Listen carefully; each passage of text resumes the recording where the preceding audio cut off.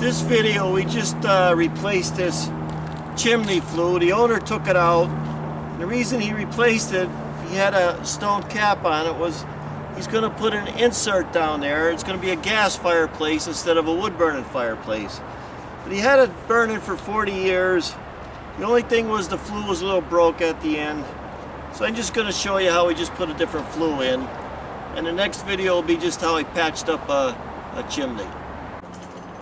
Today we're going to put a flue in a chimney, and the owner already got the flue out. You can see the brick around the side.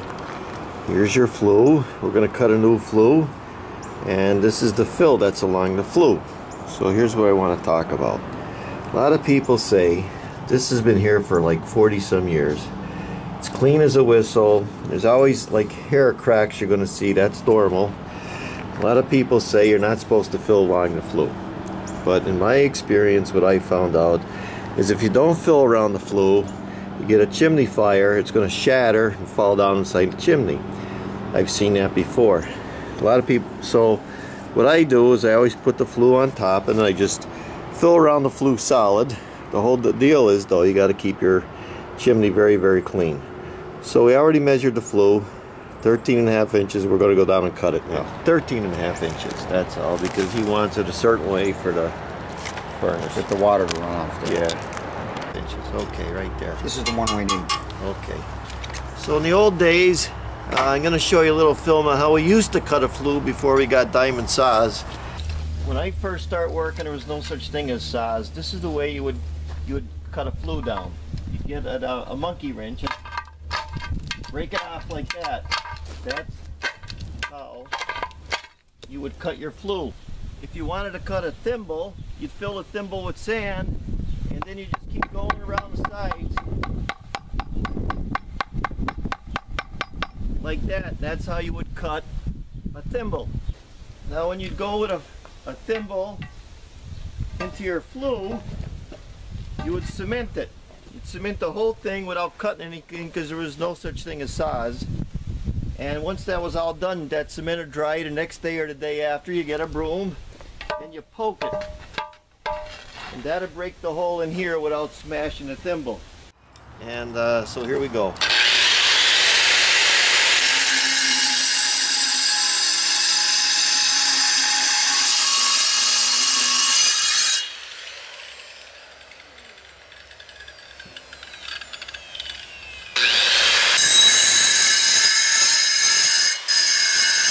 Then we just take it and we fit it in there dry.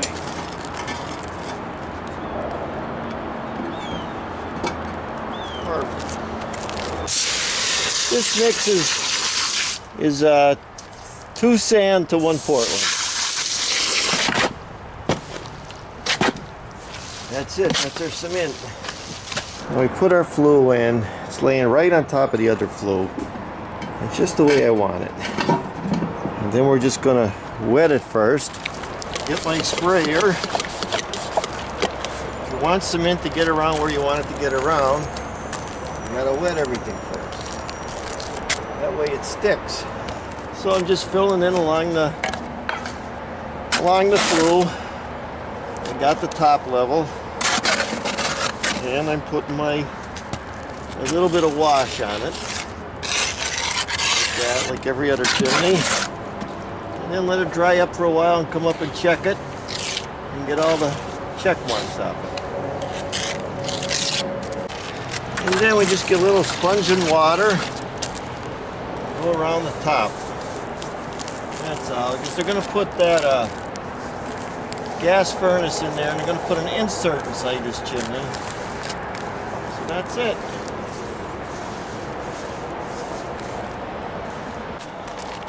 I'm going to just show you this. We come back here and you get little cracks. That's shrinkage cracks. That's all that is. We let it dry for a while. So just like everything else, we're just going to mix up some rich Portland. It's still wet. We're going to go around the whole thing again. Just like that. That's going to be our final coat.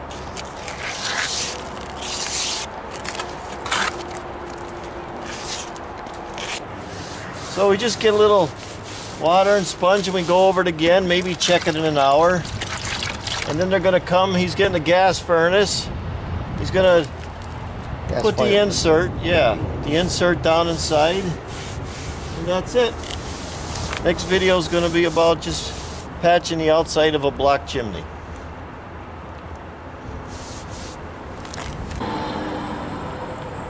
Here's a chimney, I just patched it up. It's still drying a little bit. A little job, but I'll show you how I did it. Now we got a little chimney here. See how it goes up there and over here. I'm gonna climb up on the roof. So you got little holes. What's going on right there? I know already. Is the rain gutter is leaking, and it's leaking down along here. So we're just gonna patch it up. I'm gonna show you how I did it. All I'm gonna do is get the wire brush, go through that first, get all that junk out there, see what's loose. That's loose. Anything that's loose. That's all I'm gonna do.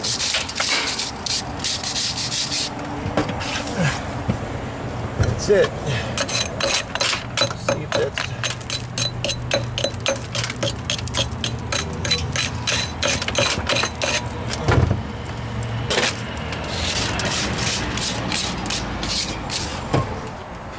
I love using this rabbit set mortar mix because it sets so fast that it's terrific. I don't have to be playing around. I'm going to make enough that I think I need. I think I need that much. And a little water.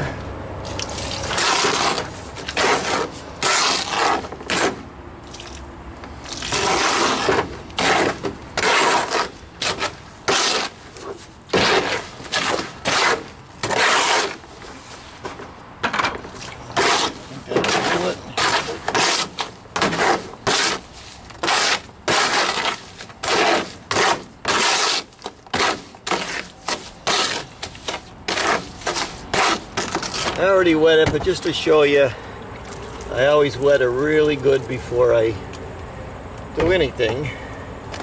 Then I get my rapid set, I throw it right in there like that. Boom, bang, boom. Then, you wanna get something to go in there. That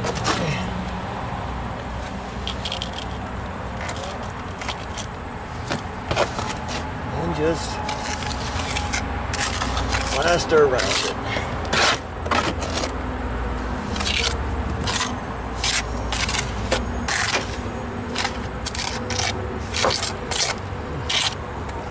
Just like that.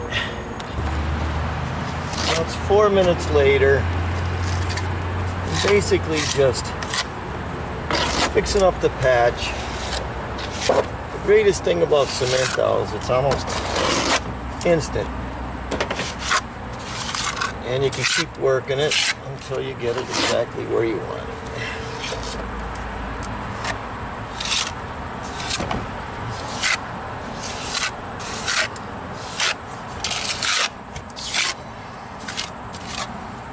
That's basically it.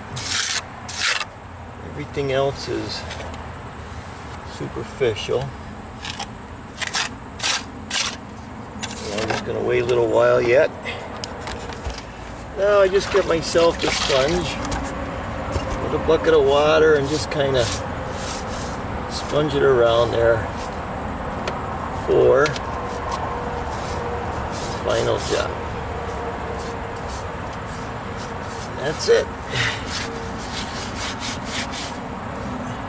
Basically it. Now if you want to get some more in there, just sponge it in like that and fill them holes in so when they paint it, all those holes will be filled in. Like that.